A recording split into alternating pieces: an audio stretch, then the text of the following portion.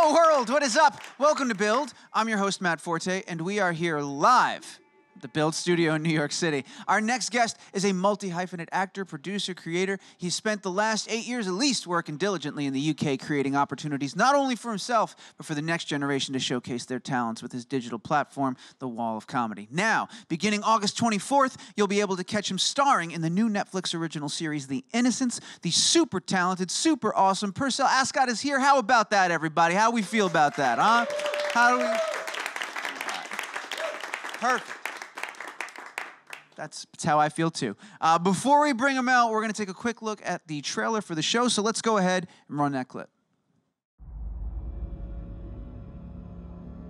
We talked about this. And you agreed.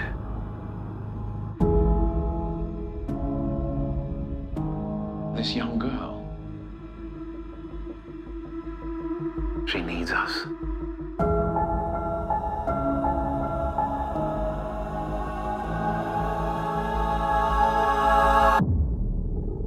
If June is one of us.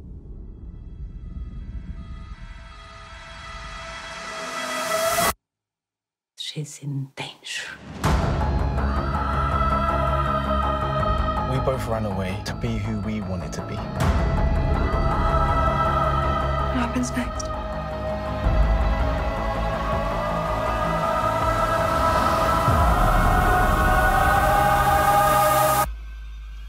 June.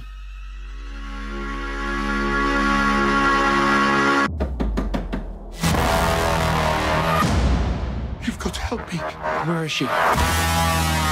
Darling! Wait! No, wait! Look! Look! It's me. Hurry! It's me.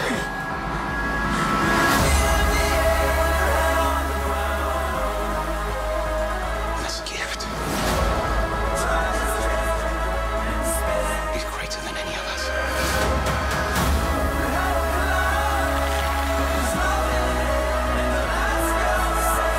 Tell me it's gonna be okay. I'm not going anywhere.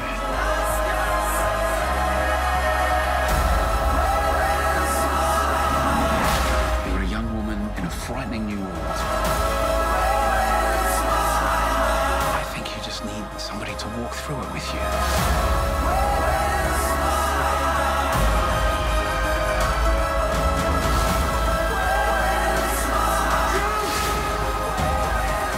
This is not the end.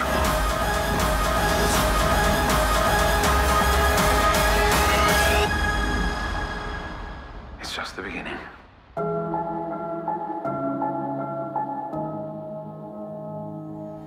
Oh, you better make some noise, ladies and gentlemen. The great Percelle Ascott's right here. Do it up.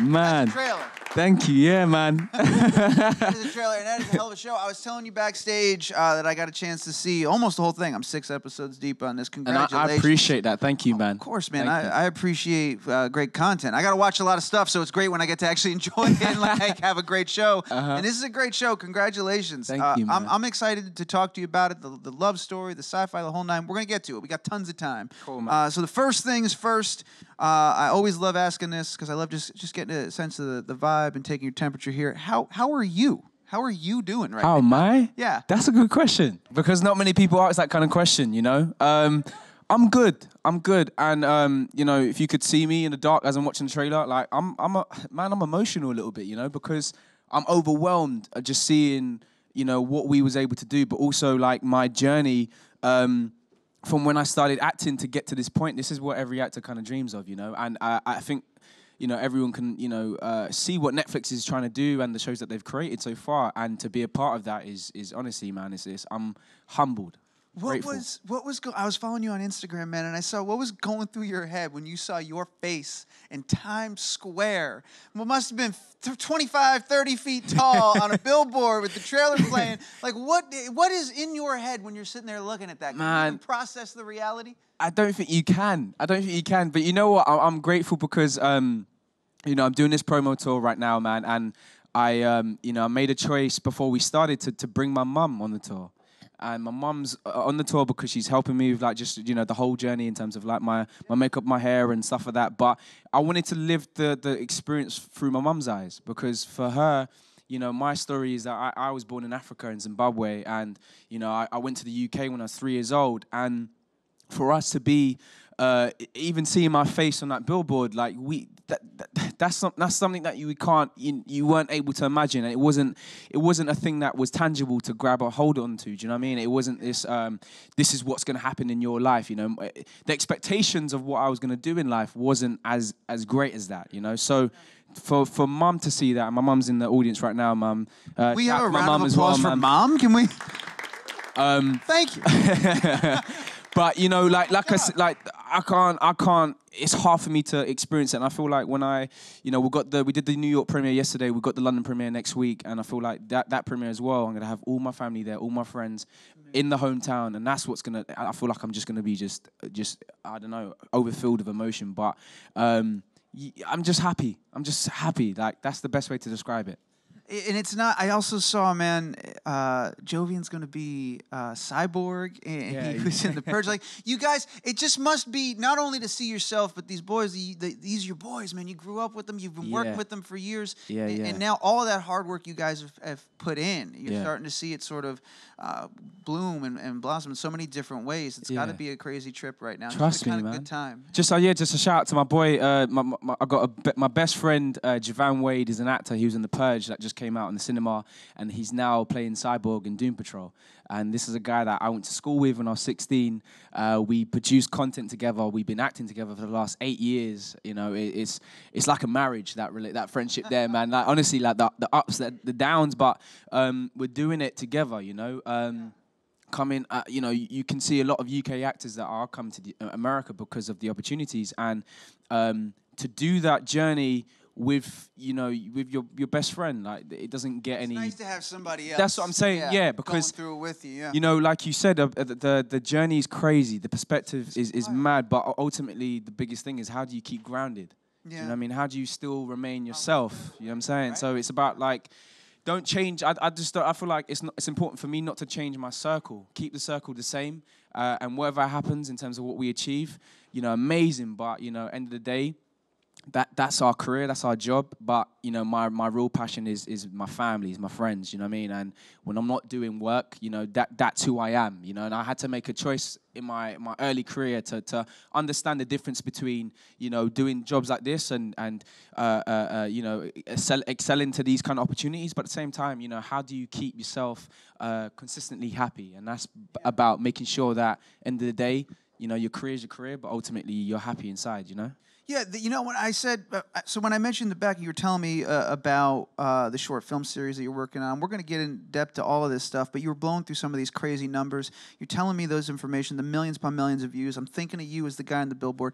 But you've done a phenomenal job of just being a regular chill guy. And I didn't get the sense at all that you were this dude that had these grandiose things, whatever. You're just a regular dude who's doing some incredible stuff. And that's why I was like, I'm excited to talk to this guy. Like, it's going to be fun, man. Yeah. You are doing amazing things, and you're putting in the hard work, and you're super dedicated, and your passion's like infectious and joyous to be around. So, all right, let's set some time aside. We'll get to the other stuff that you're working on, but I do want to talk about this incredible show. Yeah. The Innocents. Start from the top, man. How'd you get involved with this? How'd this come to be? I mean, it depends. Like, do you want the long story or the short story? Give me the long story. I got a long clock over there. Give me the long story. Okay, I'll give you the long story. And it kind of feeds into what I do, So let's go back. I'll take you back to 2016. I went to Netflix's first convention, and this is when they were doing their originals, but they only had like House of Cards, Orange is the New Black.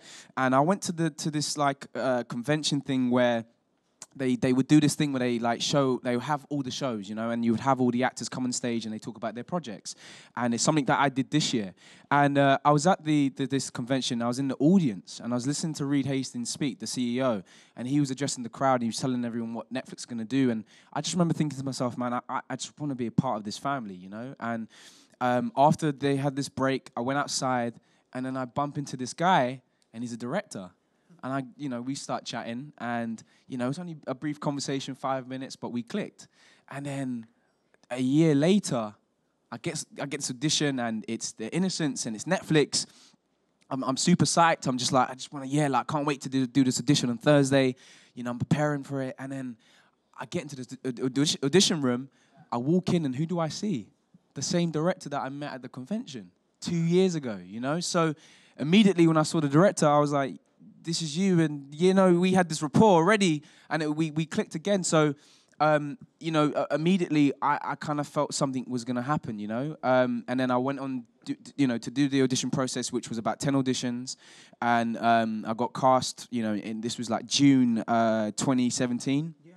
And, you know, I did loads of workshops with different people, and there was different Harrys, different Junes, and, you know, I met Sorcha, and we clicked, man, and that was that. Was that coincidental that it was the same director, or did he remember you and said... It was a coincidence that we were both a part of the project, but it was a complete universe thing, but, you know, it happened, and I'm just, yeah, man, I'm just grateful to be a part of it. Do you know what I mean? Yeah, no, and it is a great fit. You know, and I'm terrible with names. How do you say Sorcha? Sorcha. Okay, yeah, so Sorcha, you said there were different Harry's, different Junes. Yeah. And how many did you like chemistry test with, or was it with her? And right away, boom, it was like, oh, these are the two. Because this, at the end of the day, this is a love story. Yeah. And you guys work so damn well together. Yeah. I'm wondering. I think with any show, when it's dealing with chemistry, it's important that that you know, the two leads, you feel that authentically, especially if you're talking about a love story. I feel like others, you know, love stories that we might have seen, especially when it comes to, say, teen romance, it's very easy for us to kind of go, okay, cool, they're young adults,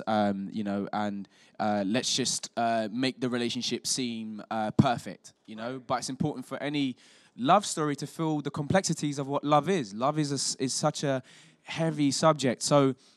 You know, I can't remember how many people I auditioned with. It was quite a few, but I do remember the audition I had with Sorcha, and it was instant, but it was something organic. You know, it wasn't something that was forced. It was just it. You know, it just was, and that was it that they saw. It was enough for them to go, yeah. Did you guys ultimately end up doing like, you know, like bonding and stuff like that to kind of get yourselves there, or was it really one of those things that was so natural and right away you just, all right, let's start doing rehearsals and get ready for this? You know what? The truth is, we got cast together, I think maybe about a couple of weeks before we were going to shoot.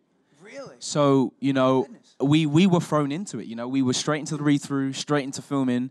But that was great because, you know, we were like the characters. The characters also, when they run away in the story, it's like any relationship changes. The moment you go, okay, cool, we're going to run away together, the whole dynamic, the whole relationship shifts. It's like moving in with your girlfriend or your boyfriend. Exactly. It's like, okay, this is a whole new type of relationship, you know? So I feel like we were walking the same journey as the characters, which is quite nice in terms of getting to know each other, bonding. But we were both, I guess, we're both newcomers in the UK in terms of this, you know, to be a part of a big show like this, to lead a big show like this. We're both in the same position, so we were going through the same emotions. You know, we were both overwhelmed and we were both anxious. So, you know, we used that to bond. You know, to confide in each other, to talk about how each other are feeling, and just to grow naturally with it, you know?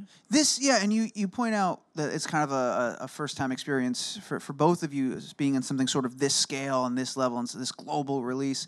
As someone who's created content and produced content and done this for a while, been on major networks in the UK and whatnot, could you feel the difference in scale of being on a Netflix show? Like, did everything just feel expensive? Like, did you feel the difference in budget? Could you feel the difference in scale? What was it like being on the set, or was it just another great project? Yeah, no, sure. I think the first, the read-through was overwhelming, and I feel like I felt that scale, and it was more like it wasn't because of we had to exceed a certain expectation. It was because we knew how great what the script was. We knew the cast. You know, we've got Guy Pearce in the show and stuff, and he's a fantastic actor with such a huge accolades and, you know, experience and stuff. But also all the other cast, they were fantastic. So I think the pressure was something I personally put on myself, and I remembered feeling, okay, cool. This is I'm gonna put this on my shoulders now. Yeah. And I wanna lead this show. You know, I wanna.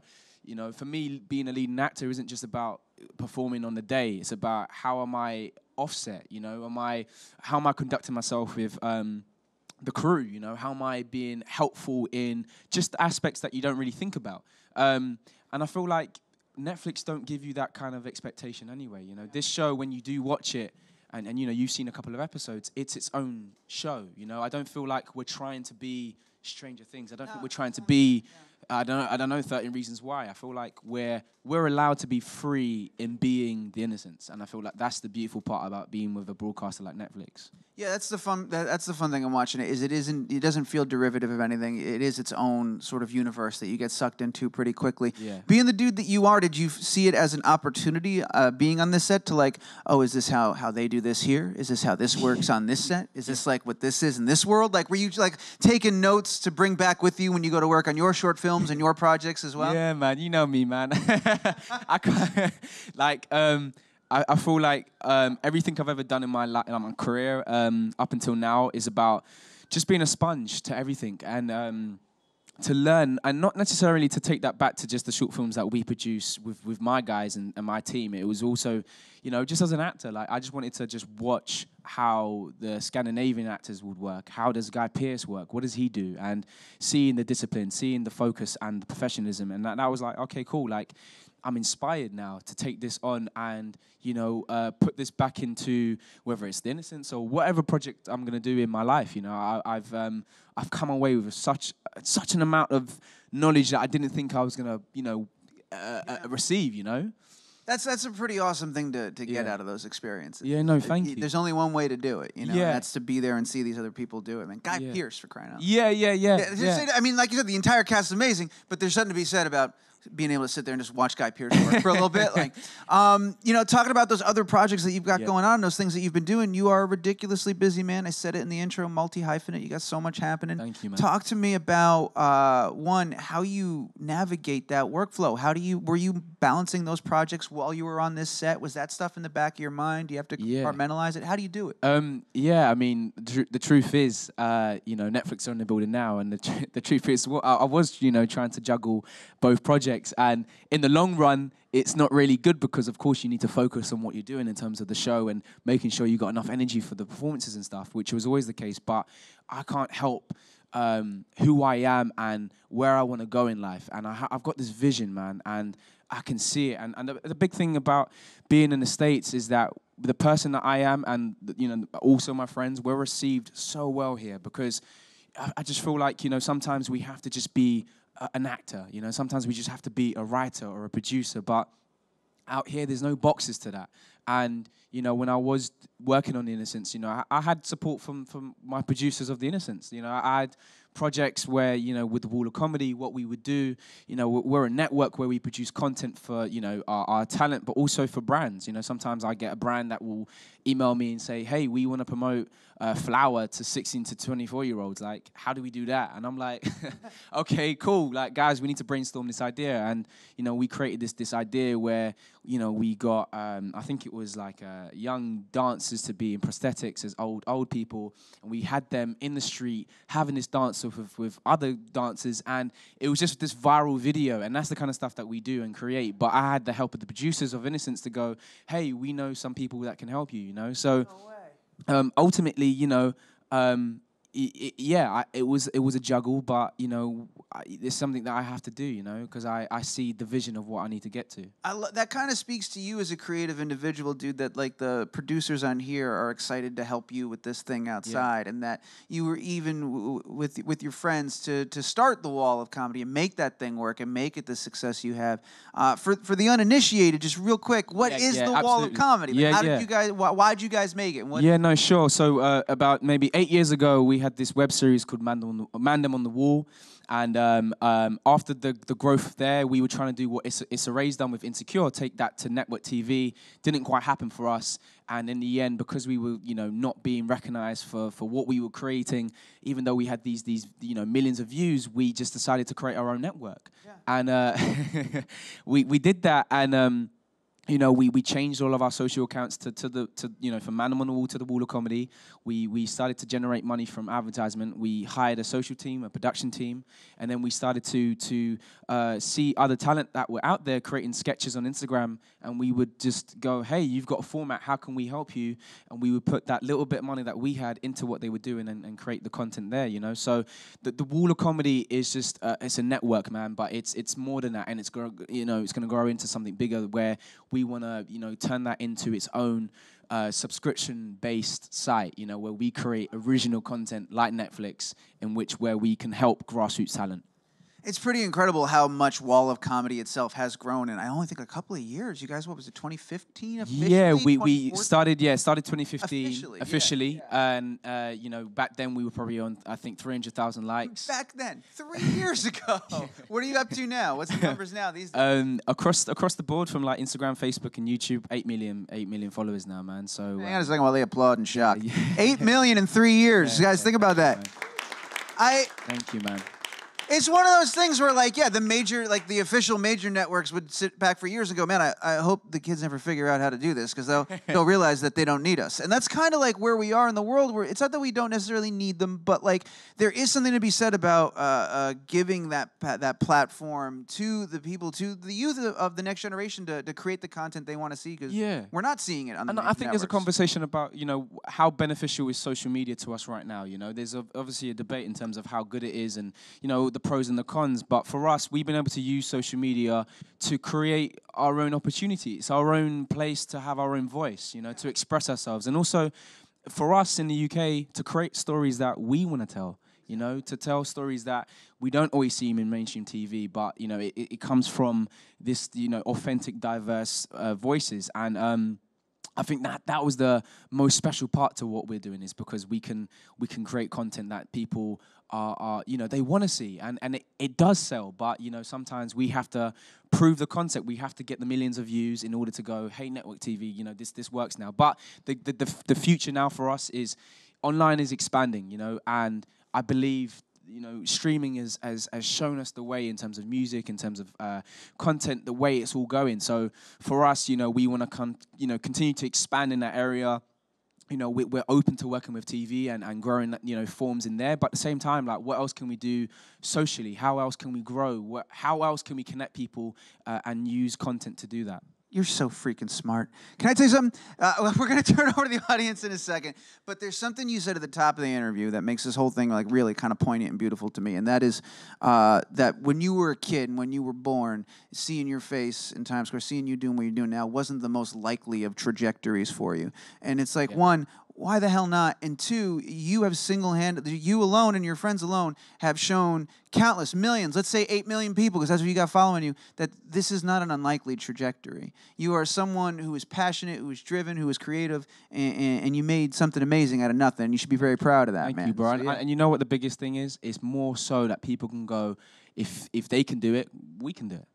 You know what I mean? And you know, as an actor, I did that journey of, you know, you're waiting for a phone call to get your next audition, and, you know, you don't know whether or not you're going to make it in the career that you've chosen. But why should we leave ourselves in that place? Like, why not? If they're not going to let us through the door, let's go through the window. If they're not going to let us through the window, I'm going down the chimney. Any way, you know, you want to get in there, you know, you can do it. Just believe in yourself. And you know what I'd say, just lastly, you know, hard work beats talent when talent doesn't work hard, and that's something I've always lived by, man. Yeah. I like that, man. All right, I'm going to say it for you. August 24th, The Innocents is all up on Netflix. You can check that out. Again, we're going to take some audience questions, but getting some business out of the way. That's August 24th. Anything else you want to make the people aware of before we take some questions? We got the new short films. Yes, just check us out with the Wall of Comedy. I'm at Percelle Ascott on social media and stuff like that. And yeah, my new project, Shower Story, is on YouTube. So just type in Shower Story. And the biggest part, I'm here for the Innocents as well. So yeah, I hope the audience and everyone watching right now enjoys what we've created. They're definitely going to dig it. All right, let's go ahead. Let's take some questions. We got some microphones in the room. The first one appears to be right here.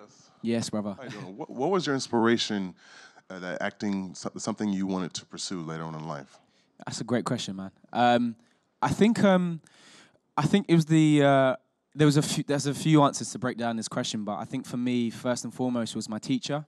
I had this like amazing teacher who just inspired me to become an actor. She just respected who I was as a person and allowed me to dream and to feel like my dream was worth something. It wasn't this far-fetched idea. Sometimes being a creative, it's like, how does that work out? You know, financially, it's not stable, but, you know, I had this teacher who believed in me. The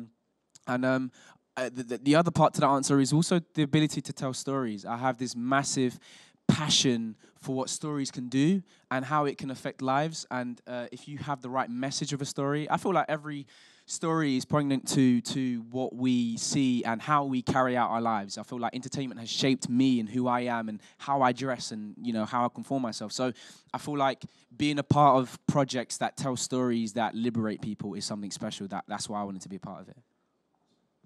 That's a great question. Thank you for that. Well, we got a few more. Our next one's going to be right here in the front. Hi. So I was wondering, so it seems like in your past career, you've kind of done more like comedy and more realistic style content. So I was wondering what it was like for you as an actor delving into this sci-fi fantasy genre. Yeah, no, thank you for asking that question. Because it's something that we've been talking about on the whole promo tour. Although this is a sci-fi show, ultimately it's about the relationships, you know. It's about the characters and what they go through. You know, Harry and June, they run away from home because they're repressed from their families and they want to be together. And ultimately, you know, if we can take out the sci-fi, does the show still exist? Can it still breathe? And, you know, our answer to that is it can. And I think that's special because I feel like when it's grounded that way, audiences can be attached to it in terms of the characters, what they go through. So it's not far different from anything I've created before because, you know, when we'd be on the floor, the director would tell us, you know, what the feeling would be. And even the shape-shifting thing, it's not this imaginary thing that happens or it's a bit of green screen that kind of comes into the shot. You know, we do that through physical performance. You know, the actresses and the actors, they would work out what the physicality would be and would work that into the emotion of the script. So, you know, we were lucky the fact that, you know, it felt real, you know. And if anything, the shifting is a metaphor to identity. Shape shifting, we do it in our lives, you know, whether or not we have a relationship and we get married or we have kids, we're evolving as we grow, you know. So our shape shifting aspect to the show was all about searching for your identity and feeling comfortable in yourself, you know, feeling comfortable in your skin and being your truest self. So, you know, because of the core themes of the show in terms of that, you know, that was the way we can relate to it and make sure that it feels real, feels authentic, and for it to not feel so far-fetched for me, basically. Totally, it's that my favorite kind of sci-fi, and that it is the sci-fi part is almost icing on the cake. It's like you've got this amazing story already, and you know from the second they leave in the car, you're like, oh, they're happy now. Like, this is gonna turn. I can tell. Like any relationship is going to. You don't see it coming the way that it does. Yeah. But like there's so many things. It's a great story to watch. You know, there's also these moments when she's shape-shifting that you see it in Harry's face. He's trying to process, you know, what's going on? What is this? And that was the thing for me. It was like, how do you process someone shape-shifting? And I think the easiest place I could go to was, you know, that place you be in your house and you hear something and it's like you're alone and it's like, no way, I'm by myself, there's no one in my house. Like anything supernatural, the first instinct is that you go, no. Like, nah, I don't believe that just happened. And that was the process for Harry, really. You know, he's got this conflict, and it doesn't just stop in episode 1. It doesn't stop in episode 2. It's a struggle to accept what this thing is, because if it happened, you know, in reality, I doubt we'd, you know, for 1 second believe, okay, you know, this is happening right now, you know.